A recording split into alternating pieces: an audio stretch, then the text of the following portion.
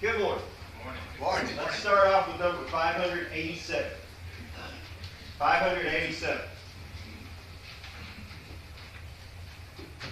'Tis so sweet to trust in Jesus, just to take Him at His word, just to rest upon His promise, just to know thus saith the Lord. Jesus, Jesus, how I trust Him, how I prove Him o'er and o'er. Jesus, Jesus, precious Jesus, oh, for grace to trust Him more. Oh, how sweet to trust in Jesus, just to trust His cleansing blood, just in simple faith to plunge me 'neath the healing, cleansing blood. Jesus, Jesus, how I trust Him, how I proved Him o'er and o'er. Jesus, Jesus, precious Jesus, oh, for grace to trust Him more. I'm so glad I learned to trust Thee, precious Jesus, Savior, friend. And I know that Thou art with me, will be with me to the end. Jesus, Jesus, how I trust Him, how I proved Him o'er and o'er. Jesus, Jesus, precious Jesus, oh, for grace to trust Him more. Number 286. 287. In vain and high and holy days my soul her grateful voice would raise. For who can sing the worthy praise of the wonderful love of Jesus? Wonderful love, wonderful love, wonderful love of Jesus. Wonderful love, wonderful love, wonderful love of Jesus. A joy by day, a peace by night, in storms of calm, in darkness light, in pain of balm, in weakness light is the wonderful love of Jesus. Wonderful love, wonderful love, wonderful love of Jesus. Wonderful love, wonderful love, wonderful love of Jesus. My hope for pardon when I call, my trust for lifting when I fall. In life, in death, my all in all is the wonderful love of Jesus. Wonderful love, wonderful love, wonderful love of Jesus. Wonderful love, wonderful love, wonderful love of Jesus. Number 238B. 238B. This will be our song after the prayer. If it's convenient for you, would you please stand for prayer and the song will follow.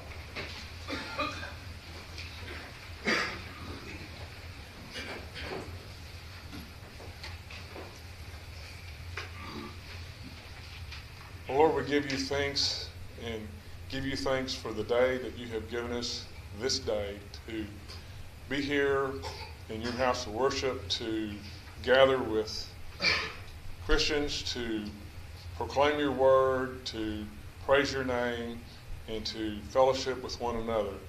We thank you for the avenue that we have to approach you through prayer and approach you through prayer on our behalf and on the behalf of others, and as a congregation on those that gather around us as family and friends, that we can be part of their lives through our prayers to you. We thank you that you touch each of these families and each of these people, and for your healing hands that have been demonstrated in the lives of those that we've mentioned earlier. And we know that you're with those who have suffered greatly in heartbreak, and it's only you can be the comfort that they're needed, and that you will send those that surround and love them and hold them up in these times of difficulties. We thank you that we have the strength of each other as we gather at this place here in Callisburg at this time to worship you, but also as the community of believers here, that our light at this place will shine brightly in this community, that the word will be known, and that we will be known as Christians here that celebrate the life we have, the salvation we have in Christ. Continue with us as this service goes forth. Touch Ben as he delivers your message with us today. We pray these things through Christ. Amen.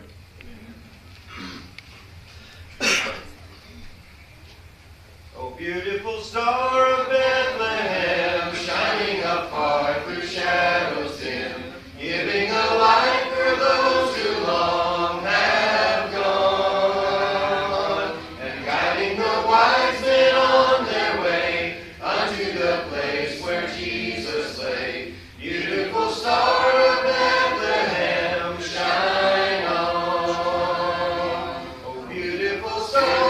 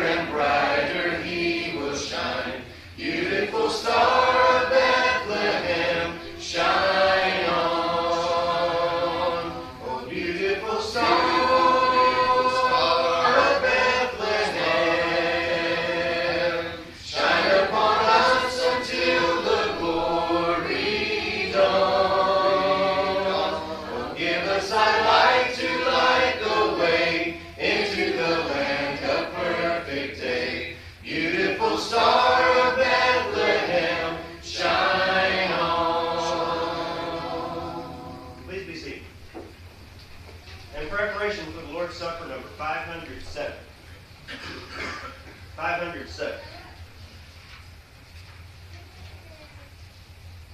They bound the hands of Jesus in the garden where he prayed. They led him through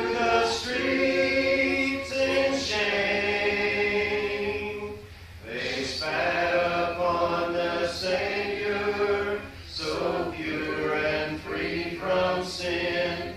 They said, crucify him, he's to blame. He could have called 10,000 angels to destroy the world and set him free. He could have called 10,000 angels, but he died alone for you and me. When they nailed him to the cross, his mother stood nearby. He said, woman, behold thy son. He cried, I thirst for water, but they gave him none to drink. Then the sinful work of man was done. He could have called 10,000 angels to destroy the world and set him free. He could have called 10,000 angels, but he died alone for you and me. To the howling mob he yielded. He did not for mercy cry. The cross of shame he took alone.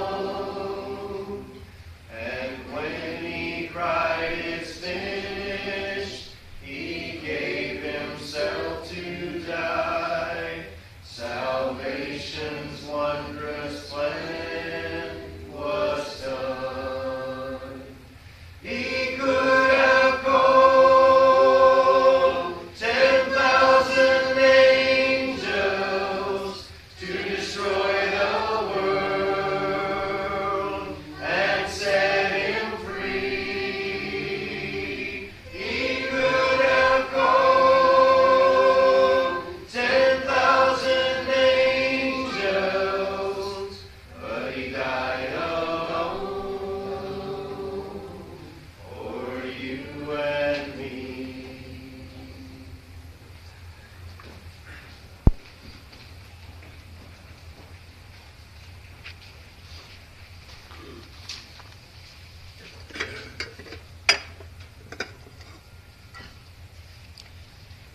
Our dear Heavenly Father, we thank you for this time that you've blessed us with, Lord, that we could come together around this table, Lord, to reflect back on Christ, his life and the cross, Lord. We're so thankful for Christ and his willingness to go to that cross, to suffer, to bleed, and to die, Lord, for our sins, Lord. And we're so thankful for the greatest sacrifice that was ever given. Lord, we ask that you be with us as we take this, as we have a clear mind, and we reflect back to that cross and that sacrifice, and that we partake of this bread, which represents Christ's body, in a way that's pleasing to you. It's in Jesus' name we pray. Amen.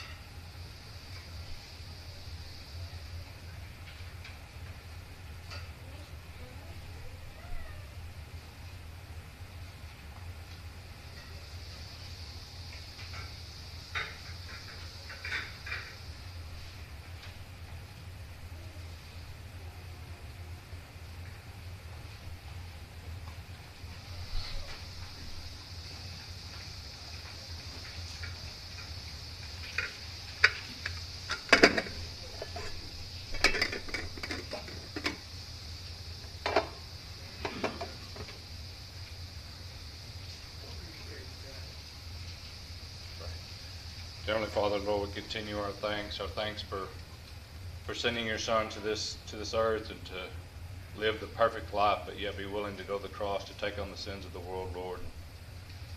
We just pray that as we partake of this fruit of the vine, which represents Christ's blood that was shed on that cross of Calvary, we just pray that we will examine our hearts, Lord, and that we will partake in a manner pleasing to you, and that we will focus totally on the cross and the sacrifice, the pain, and the suffering that Jesus went through on our behalf. In Christ's name, amen.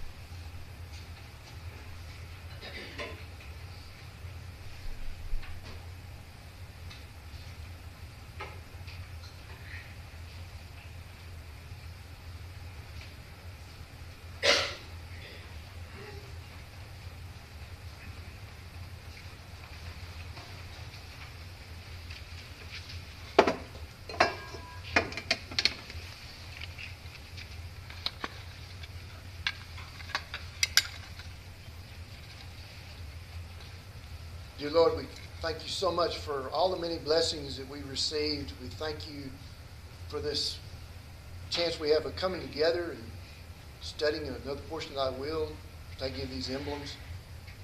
Lord, we pray that we now think back to all the blessings that we received and give accordingly back to you as our heart tells us. May these things be done according to thy will. In Christ's name we pray. Amen.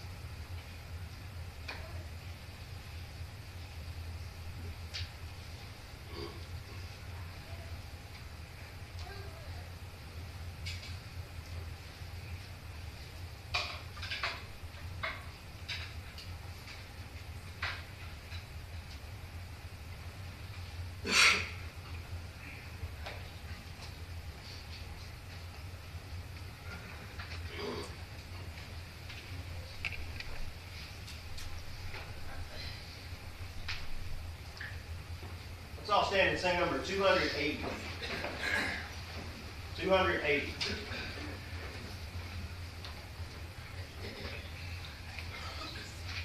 When peace like a river attendeth my way,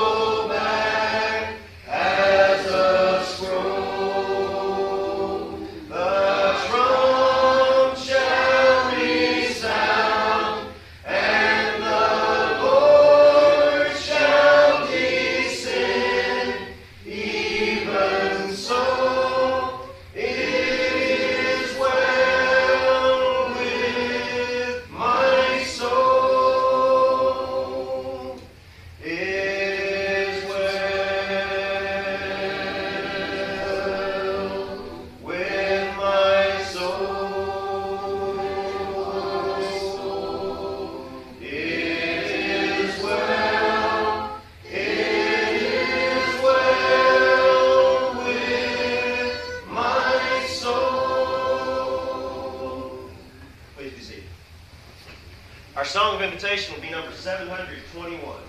721. Our scripture reader this morning is Ryder Reed.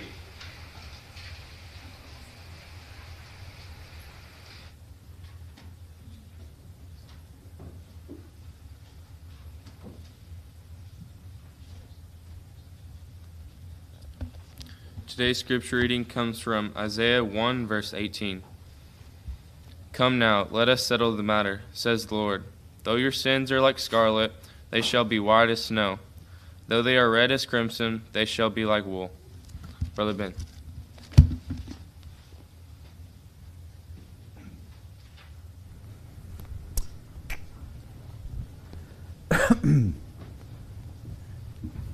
Well, good morning.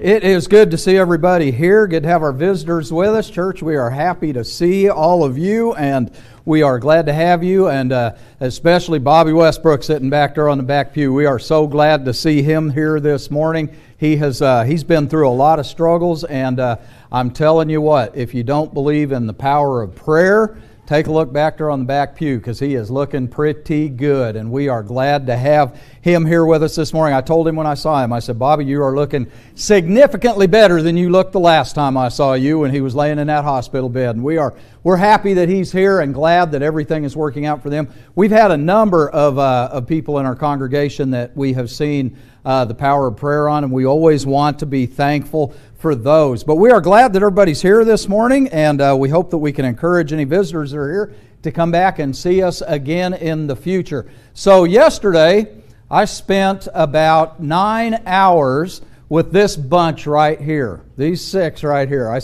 You haven't lived your life until you spend about 8 or 9 hours with this group right here, because I'll tell you, they're an interesting group of young people to be with. We went down to Fort Worth yesterday, and we went to the main event, which is it's a big arcade room. They have a little zip line thing and some rope climbing. They have laser tag. They have bowling. They have pool. We spent the whole afternoon down there, and I got to learn a lot about these 6 kids while we were down there yesterday afternoon, and most of it I'm not going to repeat from the pulpit up here.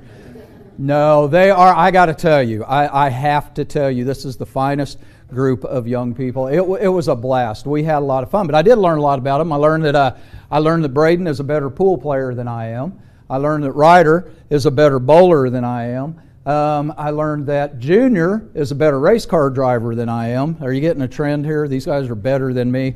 I learned that I'm getting really, really old. I learned that. And then, let me think, who else have we got up there? Oh, well, Jonah.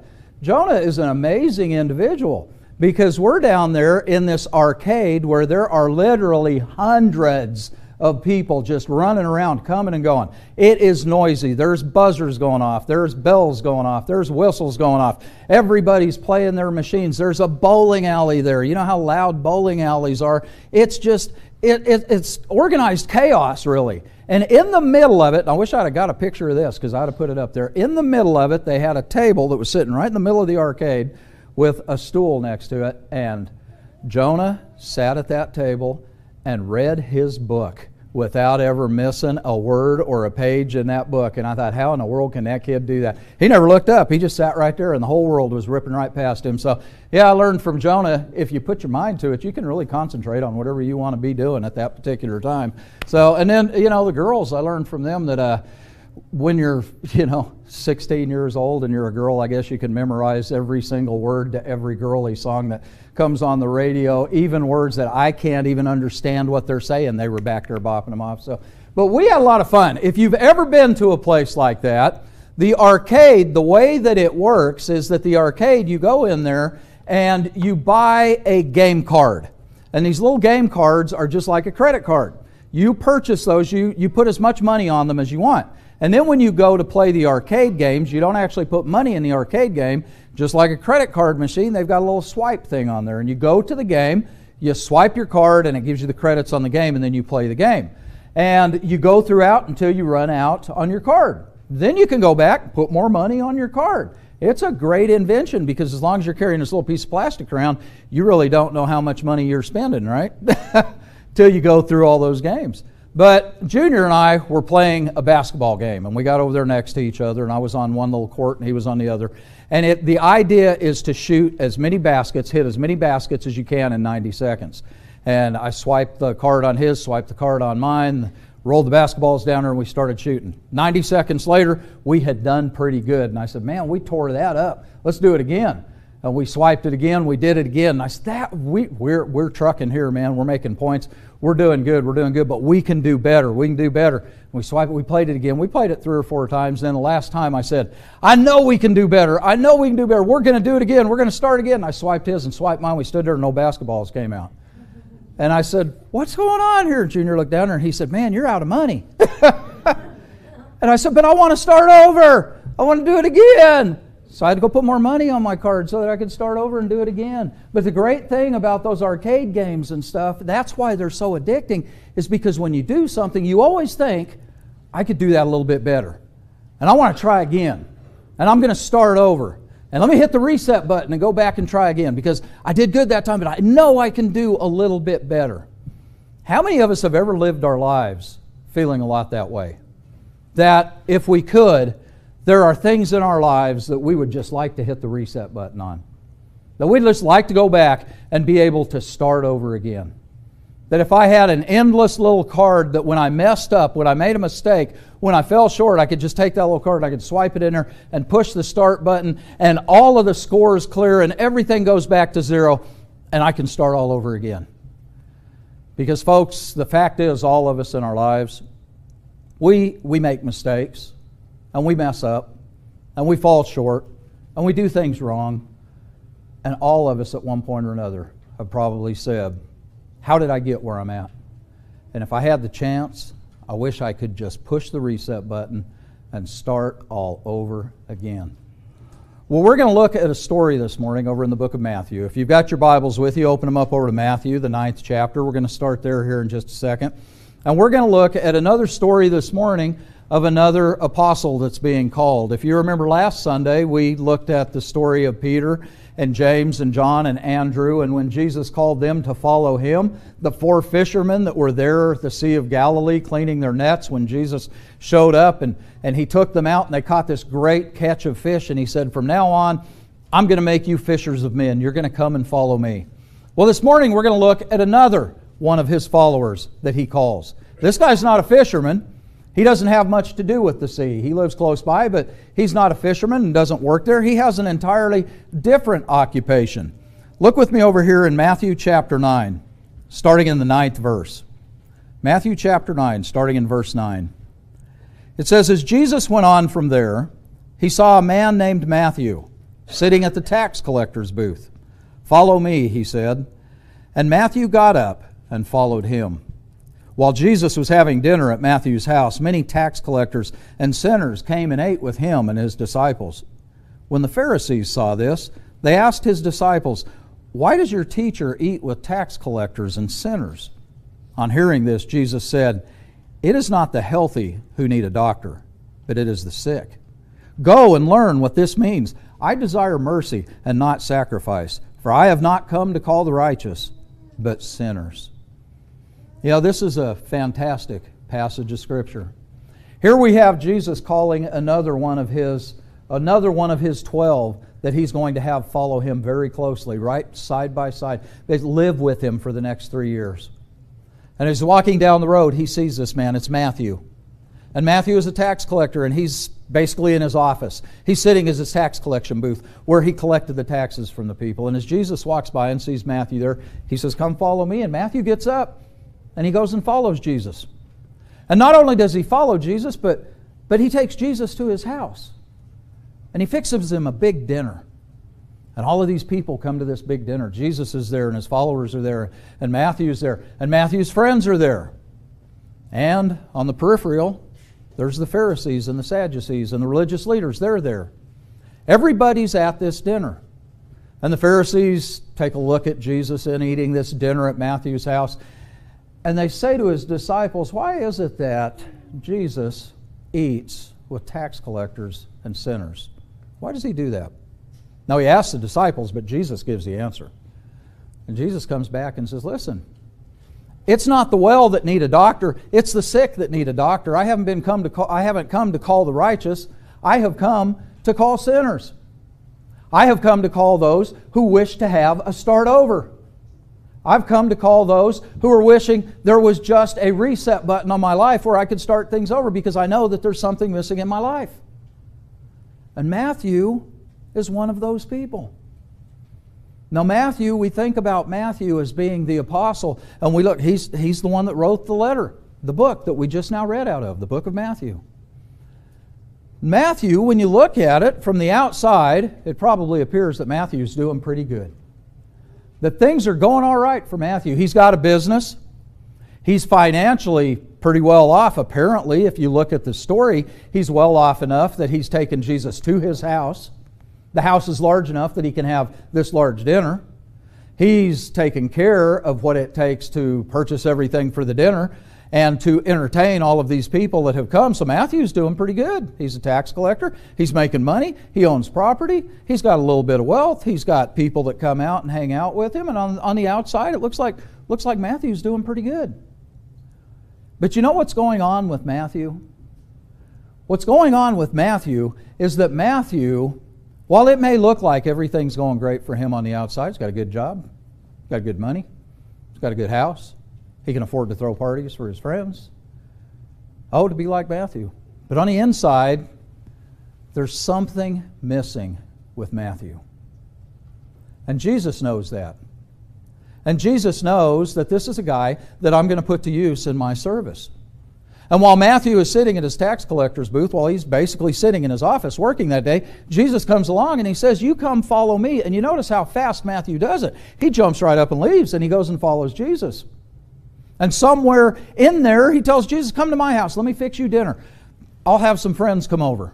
I know people that would like to meet you." So you look at the outside and you think, well, Matthew's pretty much got it going on, but there is something missing on the inside. And the first lesson that we can learn from the calling of Matthew this morning is the fact that, folks, no matter how much you have in this life, no matter how much you have in this world, no matter how rich you are, no matter how much property you have, no matter how many friends you have, if you don't have God in your life, if you don't have Jesus Christ, you really don't have anything.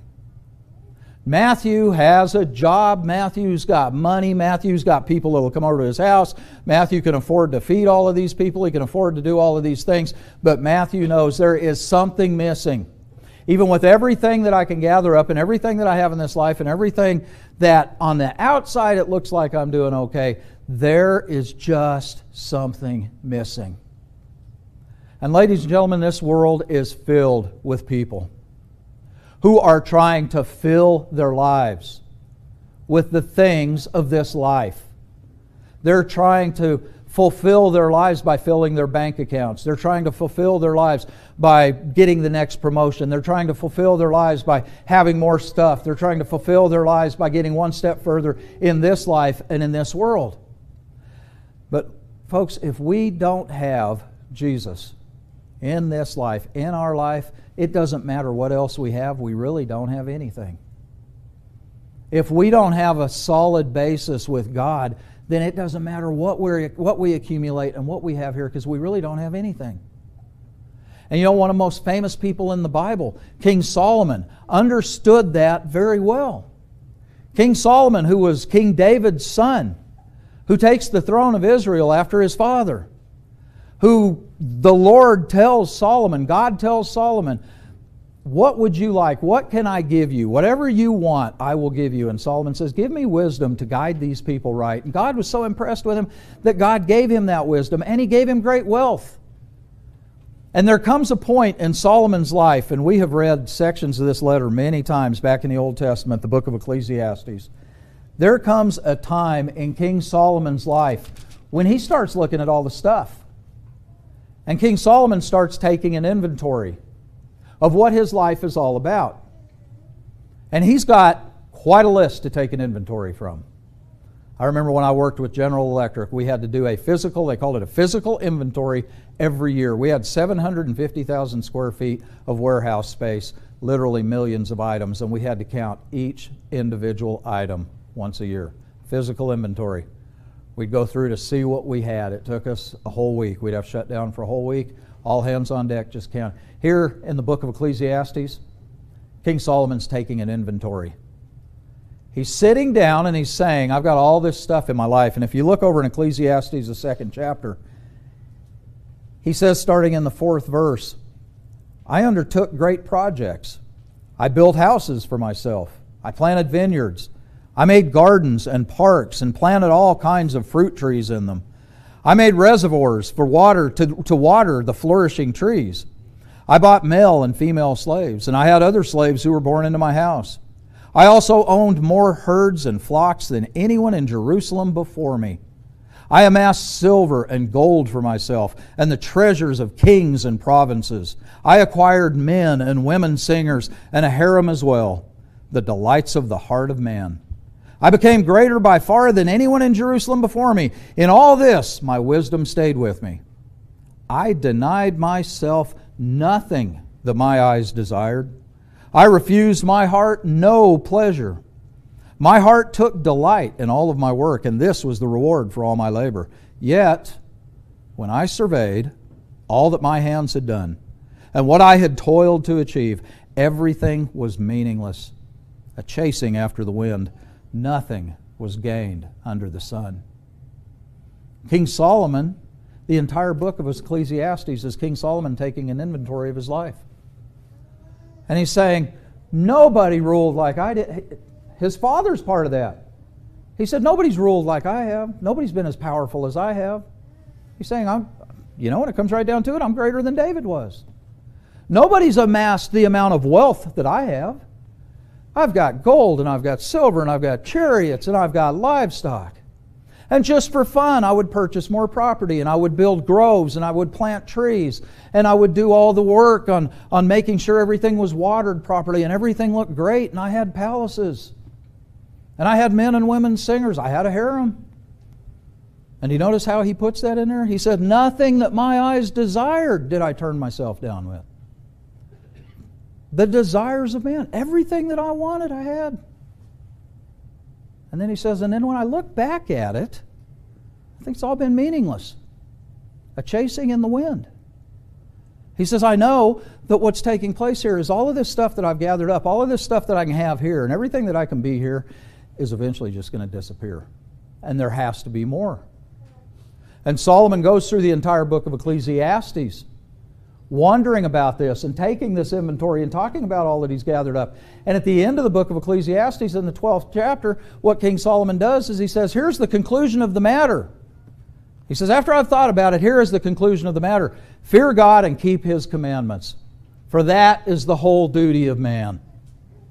You know what? Matthew had all of this stuff on the outside, but Matthew was missing something on the inside. And the first lesson that we can learn from the calling of Matthew is the fact that, folks, no matter how much we have here, if we don't have Jesus, we have nothing.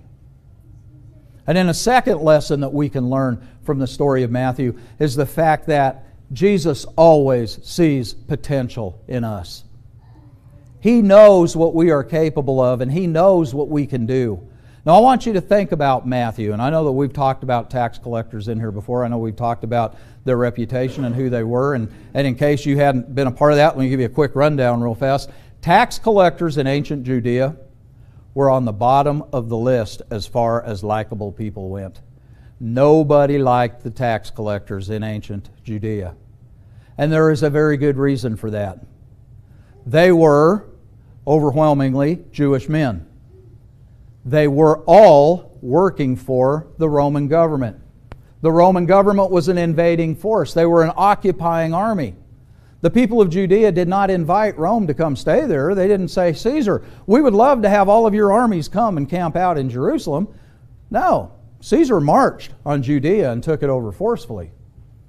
And now these Jewish men go to work for the Roman government. They're basically, as far as the rest of the Jews are concerned, traitors.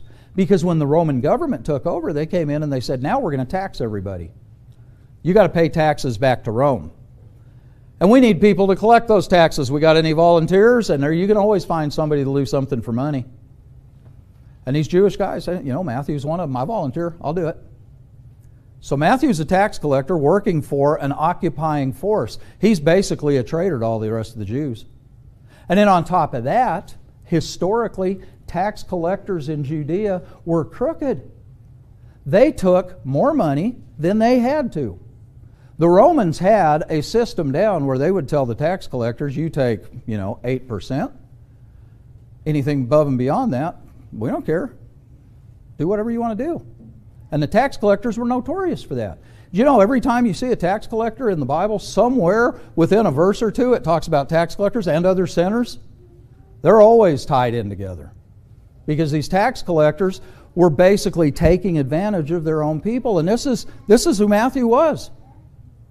And Matthew, when he goes to the house, who is it that he's got at the house? Other tax collectors and other sinners. These are his friends. These are the people that he's hanging out with. This is the group. People tend to come to other people like themselves. But you know what Jesus sees in Matthew? Jesus doesn't see a traitor. Jesus doesn't see this guy that's turned his back on Jerusalem. Jesus doesn't see a cheater. Jesus doesn't see. What Jesus sees is a man with potential. And Jesus says, Matthew, I want you to come and follow me. And folks, wherever we're at, whatever we're doing in this life, however far we have drifted away, no matter where we find ourselves, I want to tell you something. You have potential for Jesus Christ. And He is looking for you. You go over to the book of Acts and you look over into Acts, the 9th chapter, and you see the story where the Apostle Paul, before he is known as the Apostle Paul, is a man named Saul. And Saul literally makes a living capturing, killing, and imprisoning Christians. And when Saul comes to a point in his life when Jesus says, I see potential in this guy, even though he's trying to crush the church, I see that I can take him and I can use him because he has something for me. When it comes down to that, what happens is that Saul becomes the Apostle Paul. Now, who wrote an overwhelming number of books in the New Testament except the Apostle Paul? And when you go back and you look at it, the Apostle Paul talks about so often when he says that he is the least of the apostles, that he is one that is abnormally born. He calls himself the chief of sinners. But he says, you know what? Jesus saw potential in me. And folks, Jesus sees potential where we don't often see it in ourselves and where oftentimes other people don't see it in us. Poor Matthew sitting at that tax collector's booth. Poor Matthew, he took the job. But he's got a lot of enemies in Jerusalem. It's just historically, that's just the way it is. He's got a lot of enemies in Jerusalem, in Judea. But Jesus says, you're the one that I want to come and work for me. We all have a potential to work for Him. George Bernard Shaw, the great writer, was asked one time. He said, if you could be anybody in the world other than yourself, who would you be? Do you know what George Bernard Shaw answered? He said, if I could be anybody in the world other than myself, who would I be? I would be the me that I always knew that I was capable of being, but that I wasn't. Think about that for a second. He said, I would still be me, but I would be the me that I was capable of being even though I wasn't. I didn't do what I should have done. Jesus sees that potential in all of us, but you know what we do is far too often we just settle where we're at. And I think Matthew was at a place where he just settled. Well, this is just going to be my life. This is what I'm going to do. And Jesus comes along and He says, no, it's not. You're going to do more and you're going to follow me. And Matthew leaves it behind and he gets up and he follows Jesus. Because Jesus knew this is a guy that needs a do-over. This is a guy that needs to start over. This is a guy who's really looking for a place where he can just press the reset button and start again. And what a great apostle Matthew turns out to be. We wouldn't have this book that we just read if it weren't for Matthew. So number one, folks, no matter what we gather up in this world, if we don't have Jesus, we have absolutely nothing. And number two, Jesus always sees great potential in all of us. And we all have it. We just need to tap into it. And number three is the fact that Jesus specializes in the reset button. Jesus specializes in starting over. Folks, what is the entire point of the New Testament? What's the entire point of the gospel? The entire point of all of it is that man had drifted so far away from God that God said, I have to find a way to get man back to me, and I will send my only Son down there to bring him back, because they've got so far away. They need to start over. They need a reset button. And this is what Jesus does. This is what He specializes in. And when you go through the Gospels over and over and over again, where do you see Jesus hanging out? He's the Son of God. Do you see Him in the halls of kings and princes? Do you see Him standing with the Pharisees and the Sadducees, teaching them and living with them? Do you see Him spending time in Pontius Pilate's hall, the procurator, the leader of Judea for the Roman government? Do you see Him going to Caesar's palace? Not the one in Vegas. Do you see Jesus hanging out with? No. Do you see Jesus with sinners? With adulterers? With murderers? With people who have just messed their life up? That's who He spends all of His time with. When you go through there, He's always with them. Now, all of these other people that have it all together, the Pharisees, the Sadducees, the religious leaders, they're always there on the peripheral, but Jesus is down there in the trenches. Look in your Bibles over to the book of Luke. Look in your Bibles over to the book of Luke. Luke, the 7th chapter. And this is a story that we've read many, many, many times in here, but we're going to read it again this morning. Luke, the 7th chapter. Luke, the 7th chapter, starting in the 36th verse. Because this is one of the greatest start-over stories in the Bible. And Jesus teaches a lesson to the person that needs the do-over. He teaches a lesson to the people that are there witnessing it. And He teaches a lesson to us 2,000 years later. Luke chapter 7, starting in the 36th verse. Now one of the Pharisees invited Jesus to have dinner with him.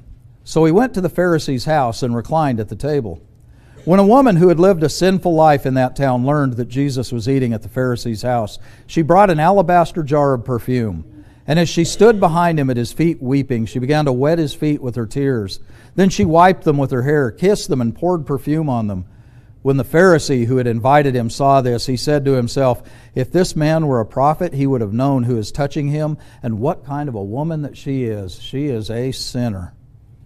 Jesus answered him, Simon, I have something to tell you. Tell me, teacher, he said.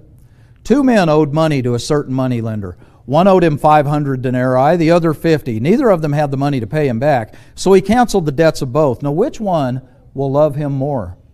Simon replied, I suppose the one who had the bigger debt canceled. You have judged correctly, Jesus said. So He turned toward the woman and said to Simon, do you see this woman? I came into your house, but you did not give me water for my feet, but she wet my feet with her tears, and wiped them with her hair. You did not give me a kiss, but this woman from the time I entered has not stopped kissing my feet. You did not put oil on my head, but she's poured perfume on my feet. Therefore I tell you, her many sins have been forgiven. For she loved much, but he who has been forgiven loves little. Then Jesus said to her, your sins are forgiven. You know, that's one of the greatest starting over stories in the Bible.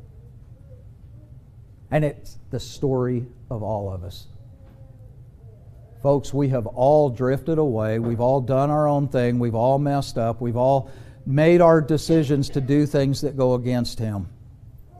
But when we come back to Him, He promises us the opportunity to start over. And here this woman who has led a sinful life, you read between the lines, she's probably a prostitute. And she comes in and she wets Jesus' feet with her hair, with her tears, and she dries them with her hair, and she anoints them with oil that she has. And the religious leader looks and says, if he knew what kind of woman that was, he wouldn't even allow her to touch him. And you notice he says that to himself. He doesn't say it out loud. Scripture says he says it to himself. Don't say something to yourself you don't want Jesus to hear. Because Jesus looks at him and says, I have something to tell you. You paid no attention to me, but she came in, she washed my feet with her tears, she anointed them with oil, she dried them with her hair. And her sins are many, that's true. But she loves much. And now she gets to start over again. Folks, maybe you're here with us this morning, and you're like Matthew. On the outside, everything may look pretty good. You know, things are stable, things are running along all right. Got friends, everything looks great, but you're missing something on the inside. If you don't have Jesus, folks, you're missing what's really important, because you can have everything, and if you don't have Him, you have nothing. Maybe you think to yourself, I just don't have any potential, I don't have anything to offer, I don't have anything to give. Maybe you've just settled. But Jesus says, now get up and come and follow me, because He is the master of starting over. He is the reset button. And the whole purpose that we're here, the whole reason that I'm standing up here this morning, the whole reason that we come together is to worship the Creator of the universe and to spread this word out to the world. You have the chance to start over. You haven't fallen so far, you haven't drifted so far that He will not take you back. And if you're with us this morning and you're looking for a spiritual start over, folks, I'm going to tell you what, Jesus will give you a card that you never have to go and refill again. You can swipe it endlessly. And every time you need to start over, you can just swipe it and push the start button and say, Lord, I'm sorry. I messed up. Done the wrong thing. I'm going to start over. And the Scripture says He's faithful and He will do that for you. If you haven't made the decision to follow Him, if He has called you to follow Him and you haven't made that decision, I want to encourage you to do so this morning. The Bible tells us that we follow Him and make that decision by believing that Jesus Christ is the Son of God, that we confess His name before man, that we repent of our sins and that we be baptized for the remission of those sins. If you haven't taken those steps, I want to encourage you this morning, take those steps. Follow Him. Get up out from the tax collector's booth. Go out. Get your card filled endlessly so that you have a place to come back to Him to hit the reset button. If we can help this morning, we certainly want to be able to do that. We're going to sing a song of invitation, and the purpose of this song is to encourage and invite anyone that's here with us this morning. If we can offer prayer for you today, if we can offer baptism for you today, we certainly want to be able to do that. If we can do anything for you today, all that we ask is that you come to the front while we sing. Let's all stand and sing, please. When Jesus comes to reward His servants, whether it be noon or night, faithful to Him will He find us watching, with our lamps all trimmed and bright. Oh, can we say we are ready, brother, ready for the soul's bride home? Say, will He find you and me still watching, waiting, waiting when the Lord shall come? Blessed are those whom the Lord finds watching, in His glory they shall share. If He shall come at the dawn or midnight, will He find us watching there? Oh, can we say we are ready, brother, ready for the soul's bride home? Say, will He find you and me still watching, waiting, waiting when the Lord shall come? We're going to close with the first verse of number 722. 722. Any other announcements? We do have a card in the back that needs signature. Service tonight at 6 o'clock. See you then. Bible study Wednesday at 7.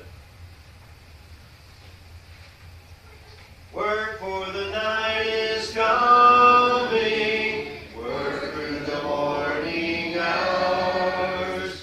Work while the dew is sparkling. Work mid springing flowers. Work when the day grows brighter. Work in the glowing sun. Work, for the night is coming.